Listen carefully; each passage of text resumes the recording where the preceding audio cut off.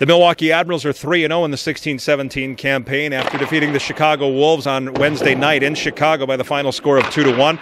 All three of Milwaukee's wins have been by scores of 2-1, 2 in San Antonio and the one on Wednesday night against the Wolves. In that game, Trevor Smith scored his first as an Admiral. Austin Watson scored his 69th career goal as an Admiral and his 20th game winner in that contest. Justus Saros was magnificent in net. He stopped 30 shots. He has been magnificent against Chicago in his career. He is now 8-2 against the Wolves. Tonight, the Admirals travel to Rockford to take on the IceHogs. The IceHogs were in Grand Rapids last night, so they'll have to drive home through the night to take on the Admirals at the BMO Harris Bank Center in Rockford. One of the new Admirals that is really making an impression so far is forward Harry Zolnierczyk, and we had a chance to speak with him earlier today.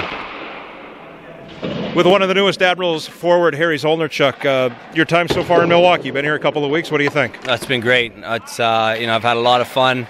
We got a great group of guys here, and it's made for an easy transition. So I'm excited to be a part of the organization and down here in Milwaukee right now, and we're looking to keep things rolling. You were with a pretty good group in San Diego, good group of people, I think, last year in San Diego. Kind of the same feeling here, I think. Yeah, for sure. I mean, we had a great group of guys there. We had a nice little run, and I'm looking to hopefully kind of repeat some of that here this year. So what brought you to Nashville organization?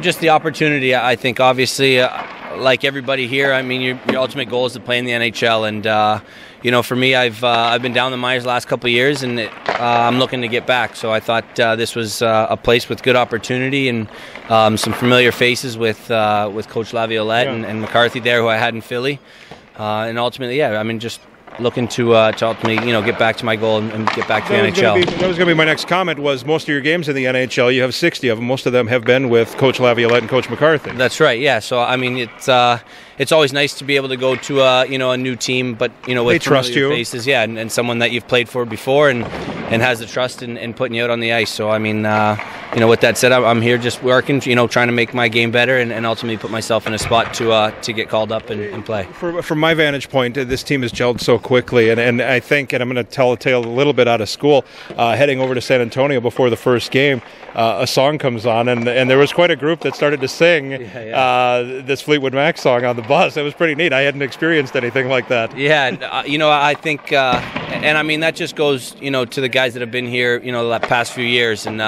they've built a great foundation within, the locker room, between the coaches and players, and I think it's made it easier for some of the older guys, like myself and Smith and Irwin and Flo to come in here and just ultimately kind of join what's already started here, and we're just looking to add to that and keep things rolling. It's a brand new building here. It's a brand new building for you, but it's a brand new building for fans in Milwaukee. How have you found it, and what was it like to skate on the ice there for the first time for an Admirals team since 1987? Yeah, we're really excited, and for me, I mean, when you're down in the AHL, not too many dressing rooms you get to walk into it and feel like you're almost in a bit of an NHL establishment, and that's what they've built here, and that's pretty special to have something down here. And I mean, the rink, I think it'll suit this league a little better. It seems like we'll be able to pack it, and it'll be pretty loud. And I mean, the ice has been great. I mean, we skated on it yesterday for the first time, and it was good, and it's only going to get better as we kind of keep skating on it and they keep kind of working on it. So it'll be ready to go for that home opener. As you have gone in your career, have you had the arch rivals in the American Hockey League that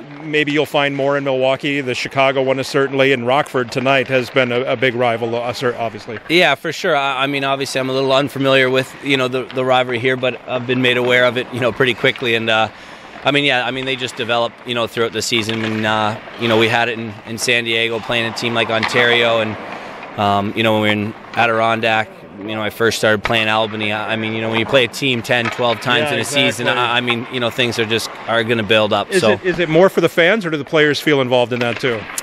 No, the players are definitely involved. I mean, the fans love it because it's back and forth, but it's there. The players are playing against each other. Things that kind of stir up on the ice are things that lead into the next game, and you just got to try and keep your emotions in check and keep your focus in mind there. Absolutely. Good luck tonight. Thank you. All right, that's Harry Zolnierczyk. Face-off tonight from Rockford is at 7 o'clock. Pre-game coverage starts at 6:30 on Sports Radio 105.7 FM The Fan. The Admirals have one more road game. That's next Friday, the 28th, in Des Moines, Iowa, against the Wild. And then they'll return home a week from tonight to take on the Wild in the first game at UW Milwaukee Panther Arena, a 6 o'clock face-off. For more information, go to MilwaukeeAdmirals.com. Clear.